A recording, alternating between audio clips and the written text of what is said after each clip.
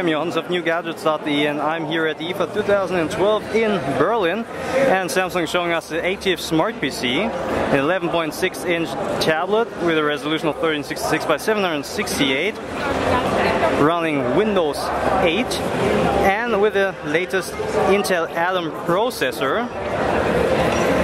I'm trying to get back over here.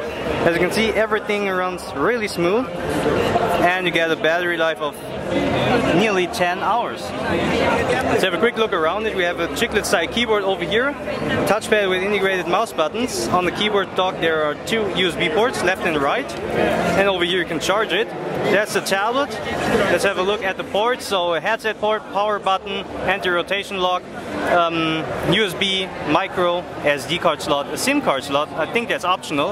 Over here we have the camera with an LED light.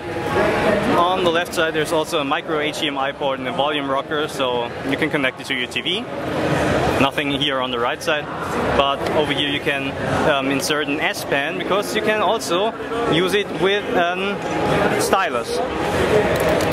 So that's the new Samsung ATIV Smart PC here at IFA 2012.